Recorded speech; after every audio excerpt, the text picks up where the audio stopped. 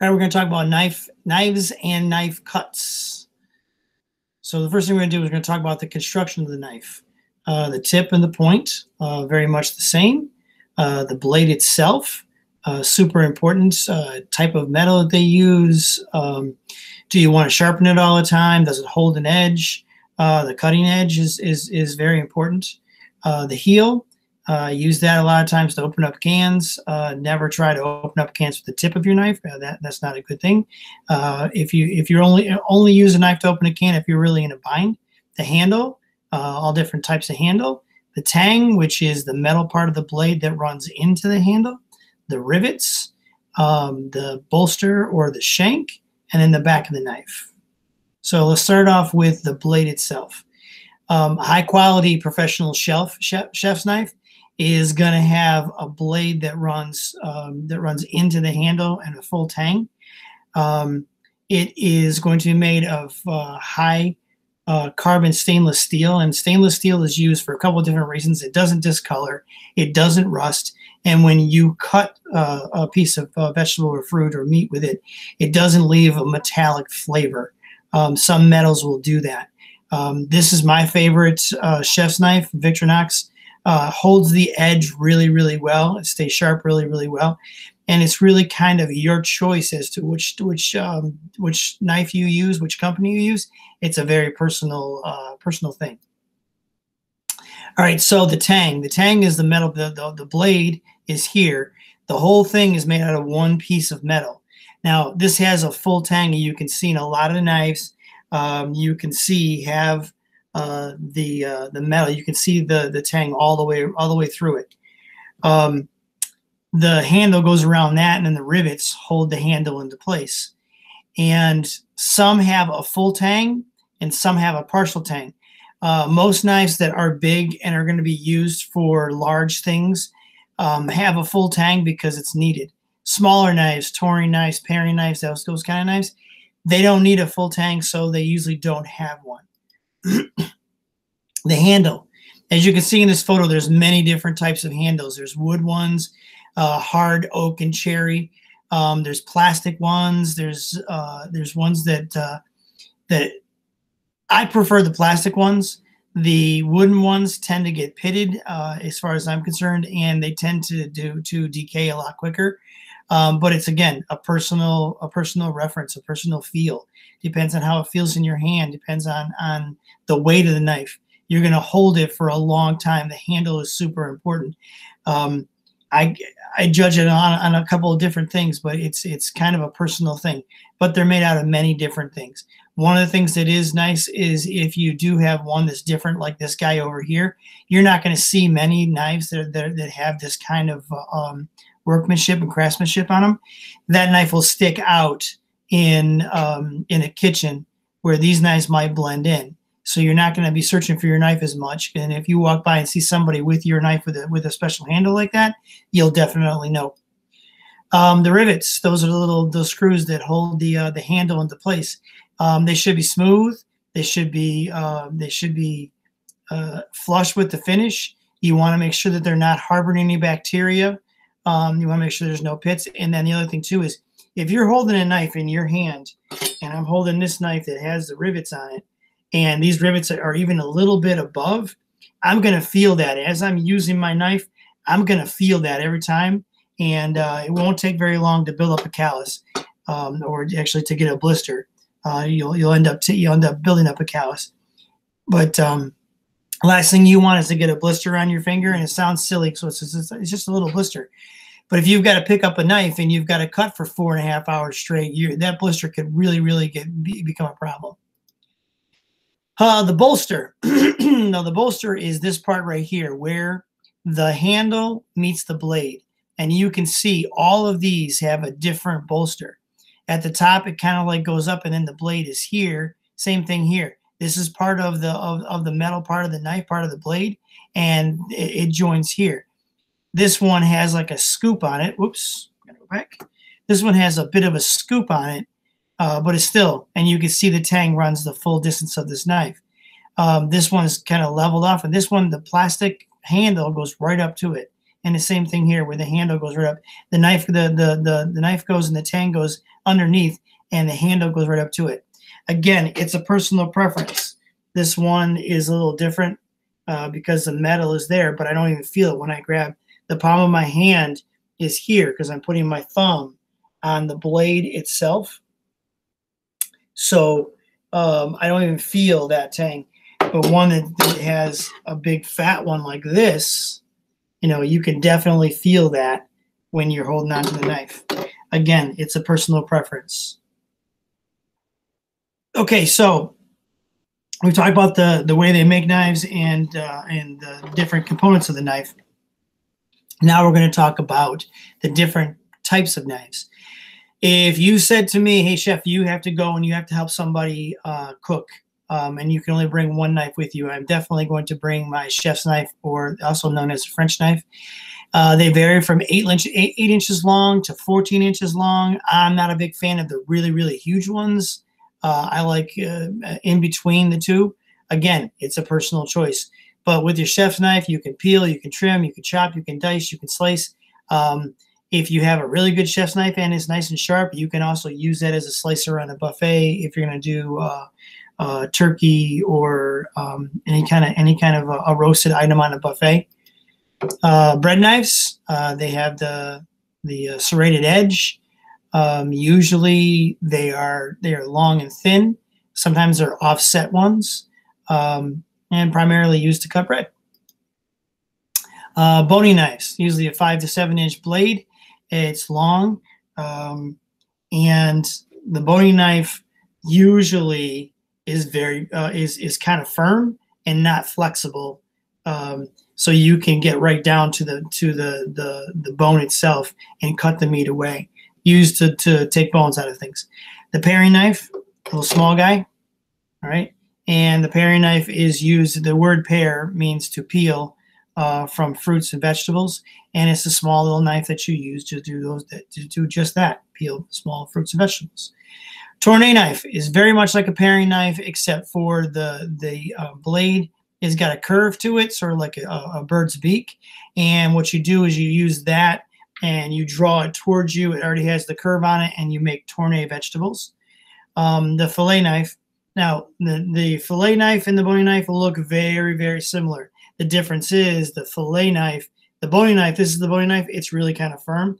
The fillet knife is almost exactly the same except for the blade. It can be firm, but if I'm going to fillet fish, I want that blade to be soft. I want it to be bendable, flexible, so I can put my blade on the bone itself, and I can draw my knife across, and I can hear it pop, pop, pop, pop, pop as I'm going across the bones of the fish. And I want to angle the knife down, so as I'm drawing the knife across the fish, I'm scraping across the bones, and I'm taking as much of the meat as I can of the fish off. So if my knife is not flexible, it's difficult to do that, and you end up cutting into the meat. If the knife is flexible, you can put a tremendous amount of pressure down on those bones and bring the knife across, and the bones will stay there, and the meat will come off. So I like my fillet knife to be flexible. Next one is a butcher's knife. 12 to 14 inches long, has a really rigid blade, and it has a 25-degree angle on the end of it. It goes up. It's used to cut meat, poultry, large seafood like swordfish and a tuna. And it definitely will have a full tang, and the blade is very, very rigid. And the last one we're going to talk about is the slicer or the carving knife. Right, the slicer or the carving knife, and you can see the difference. It's kind of hard because the angle of this thing, but you can see the difference in the size between the fillet knife or the boning knife and the slicer. Slicer is used on the buffet when you're carving steamship rounds or any kind of meat cut to order, small order for the customers. Usually has a nice rigid blade because you might have to end up cut through some bone out there, and usually is very, very sharp. All right, so now we're going to talk about the cuts. All right, so this is known as chiffonade. It means to finely slice, and basically you're making ribbons, little strips out of leafy vegetables and herbs. A lot of times used as a garnish. The next one is a rondelle, and that is a round cut. Kind of makes sense. Cut from cylindrical vegetables like a carrot or, like in this case, a tomato, cucumbers, and basically you're making a round cut. The next one is pretty easy. It's a diagonal cut. Same thing. You're going to use a round vegetable, and you're going to cut it on an angle so you end up more of an oval. It appears like the vegetable is bigger, and the customer seems like they're getting more. Gives a different look, so just to make them all round. The roll cut. And what you do here is you're going to cut your knife is going to be on an angle. You're going to cut your vegetable, and then you're going to roll the vegetable 180 degrees, so basically a quarter of a turn, and then you're going to leave the knife on that same angle and cut again. You end up getting these triangle type shape things, great for carrots. All right, so the basic cuts that you need to know is a brunoise, and brunoise is French for a cube, and it's 1/8 of an inch. All right, so a small dice is going to be a quarter of an inch, medium dice is a half, large is 3/4, and then there's julienne, an 1/8 of an inch, a matchstick, if you will. Now, as a teacher, the first year that I was teaching, I thought this was going to be great. I'm going to buy all these vegetables. We're going to go into the kitchen. Everybody's going to have their station. Everybody's going to have their knife, and they're all going to go to town. They're all going to cut vegetables. It was a hot mess because I did not realize that my students had no concept of how to A, read a ruler, or B, what even a quarter of an inch or half an inch looks like in real life. So what I had to do was start teaching them how to read a ruler. So that's what we're going to do next. All right. So this is a ruler. The top part here, all these little tiny lines, it's a metric system. All right. MM is millimeter, and then CM is centimeters. The bottom part is the standard American way to measure things. And each one of these numbers represents an inch. From here to here is 1 inch. From here to here is 1 inch. If you look at these lines, the inch is the longest line. The half inch is the next longest line. The quarter of an inch is the next longest line. Now, some issues that I ran into with my students were, Chef, there's only 2/4 of an inch inside of the inch itself. No, this represents a quarter of an inch, and then from here to the half also represents a quarter of an inch. From here to here, it represents a quarter of an inch, and from here to here represents a quarter of an inch. And then the shortest lines in this example is 1/8 of an inch. And then we'll go to the next one. I'll show you. So here's the inches, 1, 2, 3, 4.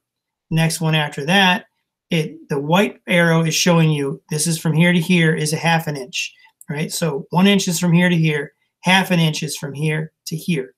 From here to here is a half an inch, from here to here is a half an inch. So that's why you have the white arrows to show you this is the half an inch, all right? So from a half an inch, we can see this is a half. From here to here is a half. So from here to here has to be what?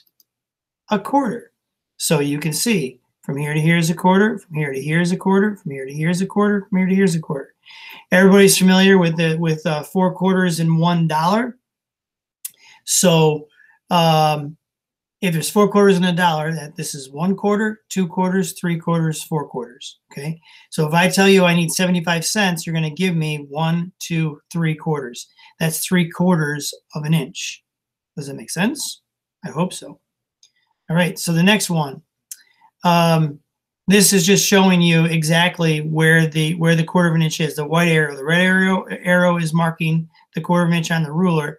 But the white arrow is showing you from here to here is a quarter, from here to here is a quarter, from here to here is a quarter, from here to here is a quarter. And the next one is 1/8 of an inch. So we went from the tallest one's an inch, second tallest one's a half inch, third tallest one's a quarter of an inch. So the next shortest one is 1/8 of an inch. And so between 1 inch and 2 inches, you can see there's 1, 2, 3, 4, 5, 6, 7, 8. 8 separate parts, right? One of these is 1/8 of an inch. If somebody said, give me 5/8 of an inch, you would go 1, 2, 3, 4, 5. That's 5/8 of an inch from here to here.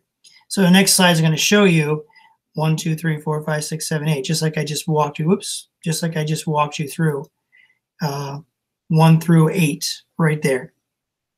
All right. So now that we know how to use a ruler, what I always make my students do is measure it out. I put in this, I put it on this paper, the pencil, so you can have an idea of just how long 2 inches is. Again, I found that a lot of kids had no concept of an inch, a quarter of an inch, half an inch. So this gives them an idea. Everybody knows what the size of a pencil looks like. So this is the pencil laying on the piece of paper. The broom vase is only 1/8 of an inch, right? You go back to that ruler, and this is an actual ruler. So if you look down here, right? So we have from here to here is 1 inch. From here to here is the half, next longest line. From here to here is 1/4 of an inch. From here to here, that's 1/8 of an inch. Super small, smaller than you would think. And then when I hand them a knife and tell them to go in the kitchen to cut 1/4 of an inch, they don't look at me like I have 4 heads. I usually make them take this paper with them into the kitchen so they have a better guide as to what size we're talking about. So small dice is 1/4 of an inch. And again, we go back down to the bottom. So from here to here is 1/4. And then a medium dice is 1/2 an inch. So from here to here is 1/2 an inch. So for the Julienne, 1/8 of an inch by 2 inches long. So 1/8 of an inch is from here to here.